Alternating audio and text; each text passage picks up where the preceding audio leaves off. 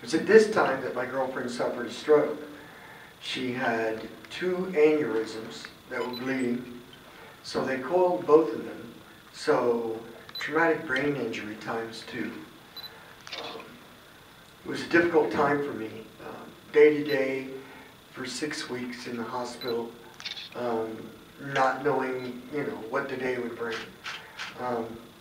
By the grace of God, she made it through.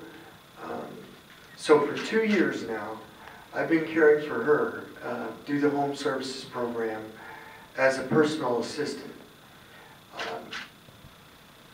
At the time, I knew nothing about the program, didn't know it existed, so I was very thankful to find out that I would be able to earn a paycheck at the same time that she would be able to get the care that she needed in our home, as opposed to a nursing home.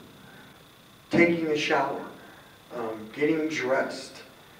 These are types of things that a stranger would have to do for her if it were not for the home services program that allows me to be there for her.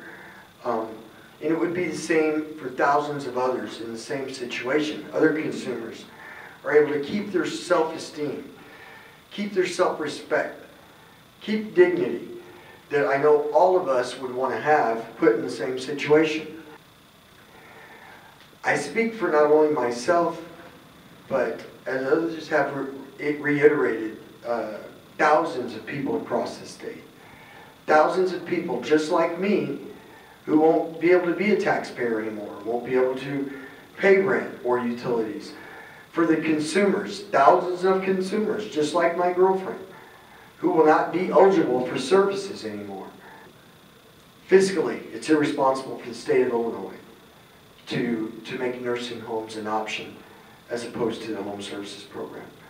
So in closing, I just want to say that bad things happen to good people and that we cannot afford to have any cuts or raise the down score to the home services program. Thank you.